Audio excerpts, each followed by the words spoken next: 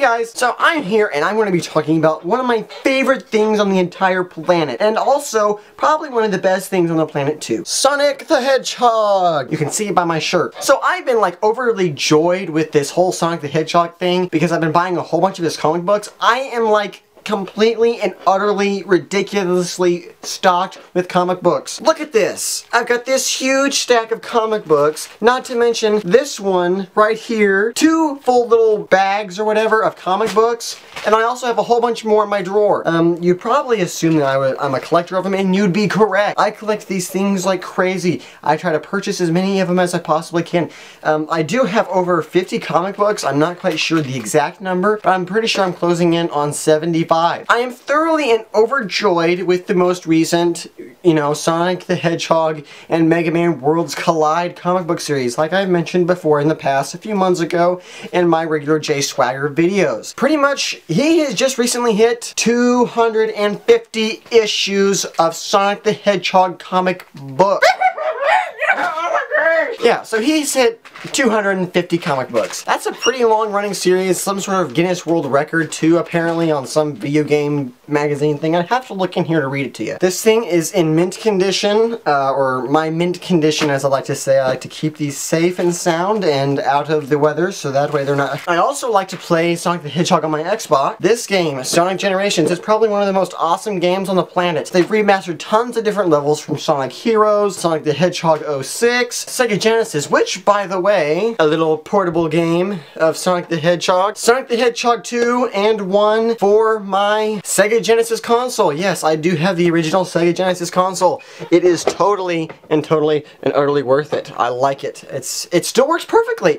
Although I do have to blow dust out of it sometimes just to get it to work, but other than that, it works fine. The graphics still work awesomely. I also have Sonic the Hedgehog 3 and Sonic and Knuckles also for the Sega. Sonic and Knuckles for the Sega, but I also have Sonic and Knuckles and Sonic the Hedgehog 3 for my Xbox. It is an arcade game and totally awesome. I'm pretty sure it cost me 1,600 Microsoft points to get that. And one of my favorite levels in Sonic the Hedgehog Sonic Generations right here was probably Crisis City and the new revamped Chemical Plant Zone modern version.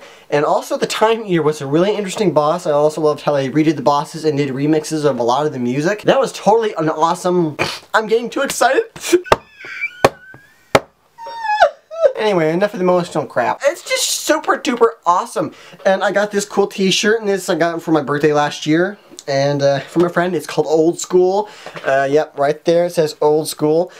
Totally awesome t-shirt. I also have another one with Sonic the Hedgehog's mugshot of it, just his head on a blue t-shirt that's just like this. It's awesome. I also have a whole bunch of Sonic the Hedgehog music, Sonic the Hedgehog soundtracks. I am like overly decked with Sonic the Hedgehog, and over here, right there, Sonic the Hedgehog laminated poster and wall scrolling poster right there. I love Sonic the Hedgehog. It is probably my go-to game. It's been my go-to game for years now, since I was probably 5, and that would make it a long-running 12 years of my favorite game series. Just love it. I highly suggest you guys checking it out. Not to mention, I have named numerous things after my Sonic the Hedgehog thing. I can't quite remember what they are, although. Also, conspiracy about Amy liking Sonic the Hedgehog, which that's not a conspiracy. It is the truth. She is like head over heels in love with him, although I think Sonic likes Sally Acorn a lot better than Amy. Some spoilers concerning the Sonic the Hedgehog comic book series. If you have not read this, I suggest you stopping the video now and skipping forward a few minutes or seconds, or just skip about 30 seconds. Just give yourself some extra time. But spoiler alert, big spoiler alert, having the deal with Sally being roboticized, I am going to assume that maybe Sonic might fall for Amy possibly, but that is if he can get Sally de-roboticized, which I am currently not unsure about how that's going to work with the fact of the Worlds Collide series, leaving another cliffhanger of Sally having yet not been rescued. Yeah, it's a travesty. I know, it's just... gets you right in the feels, man. And females and males and things, I could say. Yeah, yep. I'm pretty sure this video is going on for a long time. But yeah, it's going to be very, very interesting. I will be seeing you guys again very, very soon for another awesome video. Click the like button if you like this video.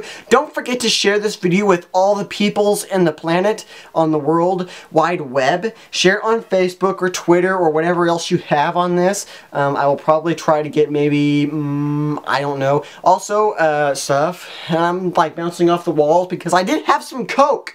I like Coke. That's like a big drink. I bought a 24-ounce case or 24-count case the other day. I'm getting off topic. But anyways, alright guys, I'll see you guys for another video extremely very, very, very soon.